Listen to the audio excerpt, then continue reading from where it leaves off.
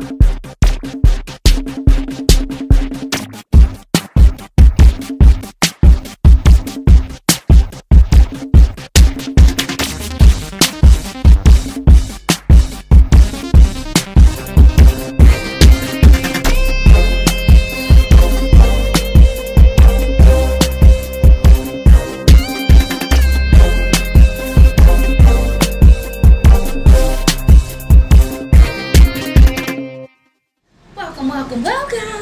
If you're just now tuning in, you're listening to the smooth sounds of Miss Kitten's voice on Perfectly Uncensored Vision Radio Show with your girl Miss Kitten and my man 50 Grand Mr. Vision. Hey shorty. What's up, babe? How you doing, boo?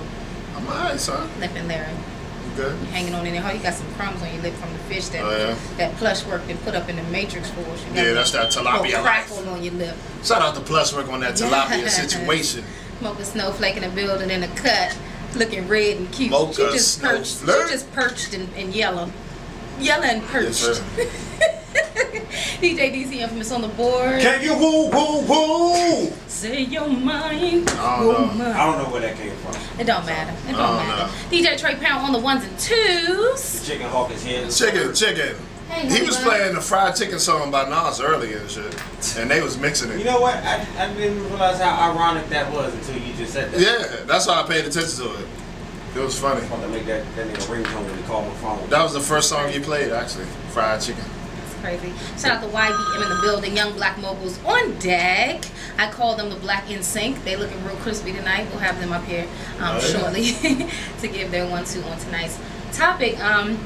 Unlike our usual ratchet, raw, wilds, all over the place discussions, tonight we kind of wanted to get a little bit more serious and address some of the issues, the social, the human rights, the civil rights, the racial, that means I gotta save my poll brutal, yeah, a little bit of everything. There's a lot going on right now around us, and it's actually a lot that affects us all as Black people, as I don't even look as parents of young Black men, and even us as Black women. I mean, you know, there's not really any discrimination right now. There's a lot going on around us. I can do a rest in peace list for the next 30 minutes with a list of recent deaths and just over the past few years alone from young Black people that are gone too soon. You know, gone, brutally murdered, shot, executed, stabbed, tased, arrested, ran over, tased. You know, it's a lot going on. It's a lot going on, and we definitely need to address a lot of these issues. We also would like to, I guess, hear from you guys. Well, definitely no guessing. We want to hear from you guys because your feedback and your contribution to what's going on right now is what's going to help find a solution to some of the issues. I mean, I know we'll probably never have a solution to this problem because this isn't a problem we started. Usually you can't find a solution to a problem that you didn't create, you know? True. But I think there's power in numbers. And I think collectively, at some point, if we can all come together and have a strategic plan, a peaceful one, which is the goal, that at some point we can kind of diffuse the situation a little bit. You know what I mean? Because it's way out of hand, and it's nothing that's just beginning to happen. Excuse me. It's just a lot more light is being shed because it's happening a lot more often than normal. Right. And it's becoming the norm for some people, and that's scary. You know, when you're starting to compare small cities like Ferguson, Missouri, to Afghanistan, that's an issue. It's a huge issue, and so there's a few things that we want to go over tonight. Few topics. We want to voice our opinions. We want to hear your opinions on Ferguson, on Mike Brown. Rest in peace, Mike Brown. And a few other people as well. We'll get into the specifics momentarily, but. Overall, you guys want to just go right in? Or? How was your weekend, Miss Kitten? My weekend was cool. I was chilling, man. Let me tell you how this whole situation has affected my life personally, because I'm a mother of teenage boys. I have 2 Black men now. You know what I'm saying? So it affects me in a way where I don't want to deprive them of living a normal life, but I feel like I got to grip them a little tighter. You know what I mean? Because my kids like to go to 7-Eleven. They like iced tea and Skittles. My kids wear hoodies. Right. My kids wear their hat to the back. You know what I'm saying? So at any given point, my kids can fall victim to just being children. and going to the store and being black, and it kind of fucks with you a little bit. You know what I'm saying? So my weekend, I was home being protective. That's deep. You know, it's real. You know what I mean? Deep. I was home being protective. You know, shout out to all my people that had events that, you know, I said I was going to attend and I didn't make it because at the end of the day, I'm scared for mine in real life. Where we living in right now, I am scared for mine. It's hard. The thought process of just normal everyday shit. Your children allowing your children to be children. You know, go to the store and not make it home because you got shot by the police. Like, that's, you know, or some strange man that just felt intimidated because of what you had on. You know, type shit. It's out of control, man. So yeah, my weekend consisted of me being an overprotective mom.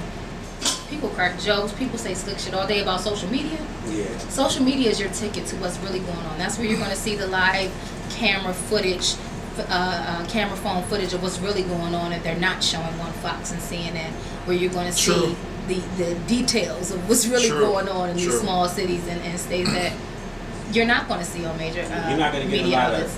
You're not going to get a lot of WTF on terrestrial news. Of But if you course do watch your Instagram, your Twitter, your Facebook posts, you're going to see people post those stories. Like the AME pastor who got shot with a rubber bullet. Yeah. When she was out there protesting. Like, come on, man, she's a pastor. A pastor. Was that not that young the girl from Howard University? No, yeah, that was somebody else from Howard University Yeah. that was out there doing the part of the peaceful protest that was shot in the head. They don't care, Out in man. Ferguson, Missouri, protesting. Even the reporters, man, with their big lights and cameras and stuff, they was getting tear gas, shot with rubber bullets. They don't care, man. That's crazy. They don't care. It's like if you in that area, get out. You know what I'm saying? That's how the police feel. We don't want you here. So they tear gassing, shooting rubber bullets, whatever they need to do. It's a crazy state. You know what I mean? Like that we're living in right now. Like just trying to figure out how to get by in your day to day. It's almost like, you know, that time period when we were living with the and this is just locally, when we had the DMV, the DC sniper. And people were scared to come outside because you didn't know if a stray bullet was going to hit you, or you know what I'm saying? Like, it's kind of like one of those things now. Again, we're kind of reliving that. Like, when you think you can call the police if something goes wrong, those are the people that you got to be in fear of. You know what I mean? I've never had a positive experience, unfortunately. Actually, and it's crazy is I have friends that are police officers, just like you. You know, yeah, me too. We have friends that are police officers. And I mean, I guess I'm curious to know their position right now. And thank you to Mr. Vision. He actually has he's a captain from the Prince George's County Police Department. I got the man in the building. The man is in the building to give his side of things, his perspective on, you know, just what his position is right now to be a black police officer in the state of what's going on right now, which has to be a heavy burden. And I'm sure he's taking a lot of flack, but just to get his feedback and his opinion on where he stands with what's going on and what he thinks is right and wrong. We'll get to him too as well. And again, like I said, we got the black NSYNC in the building. young black boy was man. Young black boy. Oh, he said correction. He's a corporal. He's not a captain. Oh, I thought he said captain. My bad, sir. My bad. You know what I'm saying? My bad, governor. You still got to take apologies, nice governor. A company issued piece. So new messages received and he's from here. Rise He's here. That's Smalls. what matters. New messages received. Okay, we don't want to hear your messages, Mr. Fisher. My Thank bad. you. Okay.